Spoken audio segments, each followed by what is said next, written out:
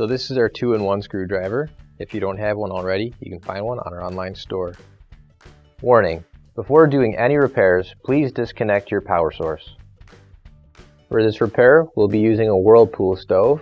Keep in mind, ours might be a little bit different than what you've got at home, but the same techniques should still apply. So, this screwdriver has a flat head on one side and the Phillips head on the other side. And it's easily changed. All you do is pull it straight out, flip it around to whatever you need. And now we'll lift up on our oven's cooktop.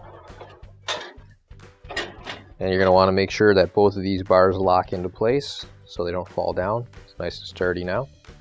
And now to remove these screws, I'm going to be using a Phillips head screwdriver. I'm just going to use a short one because when we get back here, you can't really use a longer one to get those out. And we'll just unscrew this here.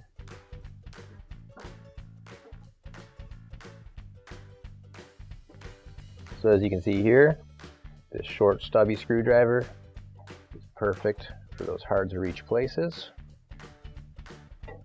or any place where a longer screwdriver wouldn't be able to reach.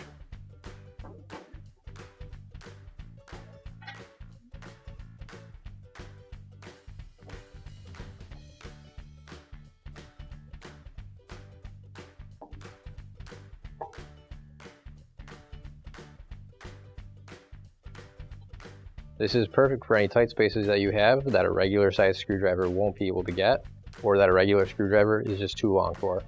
And you can put those screws back in.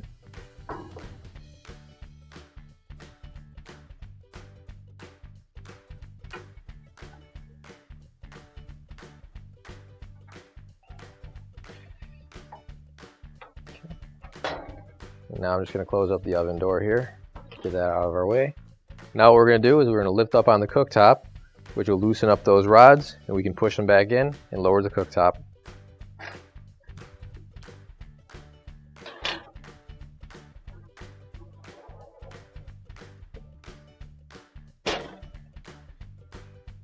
And now that the cooktop's closed, you can plug your stove back in.